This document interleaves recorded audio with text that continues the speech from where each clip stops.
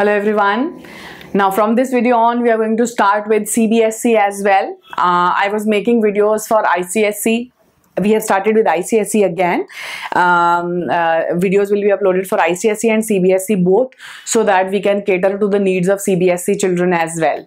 So we are going to start up with the first chapter, chapter number 6, life processes from CBSE. In detail, I'll be taking up all the topics in detail, starting from first topic to the last. I'll also be giving you tips and tricks for what type of questions are framed and so on and so forth.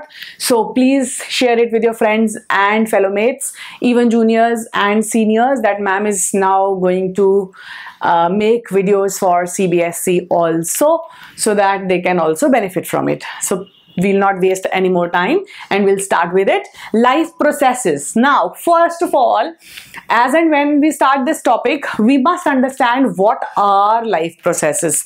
What do you think, what are the various systems in our body, or what are the various processes taking place in our body which we consider as life processes? So life processes are the processes which help an organism or individual to sustain life, as in to live.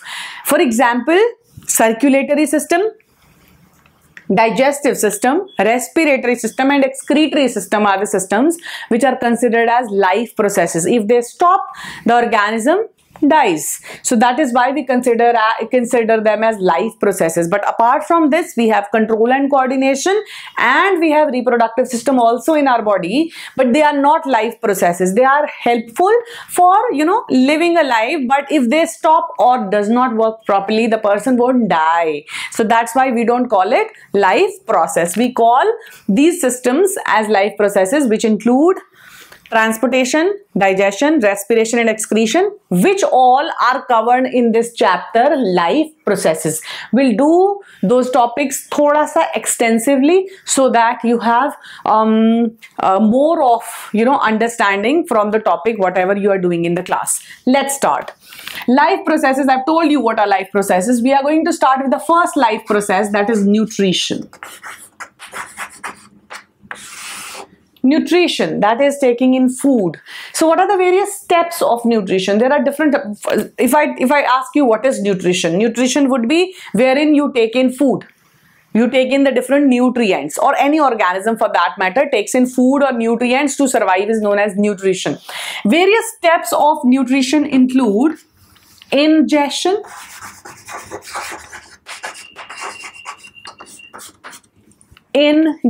that is taking in food and chewing it, and then movement of food downwards.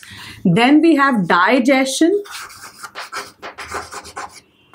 that is when the food moves down and the process of digestion starts. So ingestion, digestion, absorption, that is the digested food is then absorbed into the bloodstream and goes wherever required. Assimilation,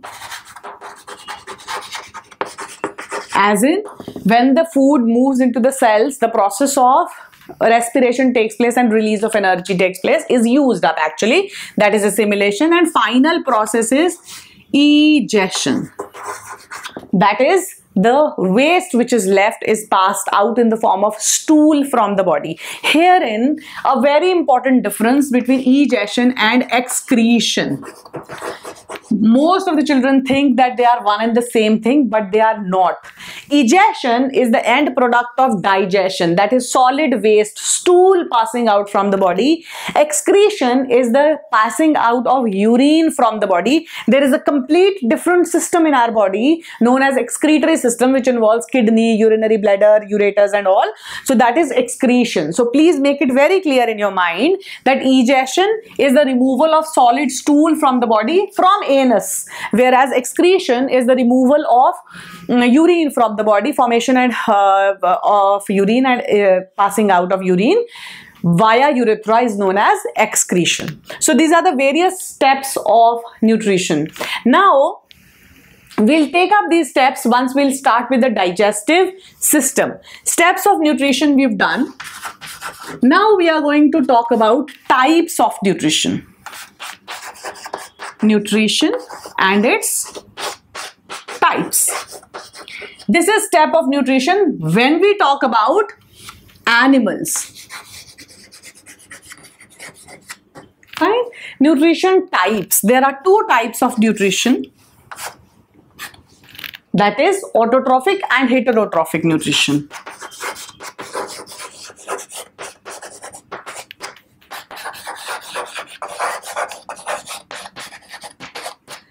Autotrophic nutrition is the one which takes place in green plants,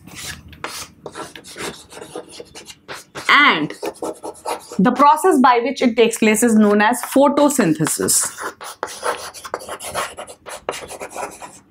In our upcoming video, we will take up photosynthesis in detail, its steps and the various experiments which you have in our course to prove the different parts of photosynthesis. We'll do that in our upcoming video, and we'll also take up the whole process in our upcoming videos. Herein, in this video, we are going to talk about heterotrophic mode of nutrition, whether it is in plants or it is in animals. So let's start with it. Heterotrophic mode of nutrition. Now when I say heterotrophic mode of nutrition, and when I say that it takes place in different organisms, let's talk about them one by one. What are the different types of heterotrophic nutrition? It includes parasitic mode of nutrition, saprotrophic mode of nutrition, symbiotic mode of nutrition, then holozoic mode of nutrition. So these are the various types of heterotrophic nutritions which we have. When I say it is parasitic mode of nutrition, I mean to say that the organism feeds on a host organism without killing it. The various examples would be like, for example, leeches, then cuscuta when we talk about plants, amarbale is cuscuta, leeches, then we have louses and all, so they are all parasites. Then we have saprotrophic mode of nutrition, wherein organisms break down the food outside the body and then they feed on it. For example, the various fungus. What happens here? These organisms, they start growing on dead and decaying organic matter, or अपने body से they secrete a secretion over that dead and decaying organic matter, convert it into a soluble form and absorb it. So they don't have a digestive system. They will just secrete that secretion here so that all of the dead material converts into a soluble form so that they can easily absorb it. So this is saprotrophic mode of nutrition, very common mode in fungus. Then we have symbiotic association. Symbiotic association is wherein two organisms live in a mutually benefiting relationship wherein one benefits other. A most common one which we know is lichens. There are many in nature, but lichens we are going to talk about, or rhizobium bacteria also for that matter.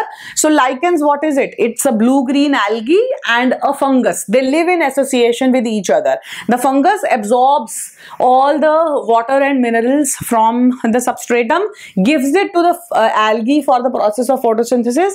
Algae prepares food and give it to the fungus. So they are mutually benefiting each other. This is symbiotic mode of nutrition. Then we have holozoic mode of nutrition. Holozoic mode of nutrition has these different steps. So holozoic would be wherein any organism has a complete digestive system, picks up the food, puts it in the mouth and chews the food, and then it goes down for digestion. So this whole digestive system, which all organisms they have it, they undergo holozoic mode of nutrition. So these are the different types of heterotrophic nutritions.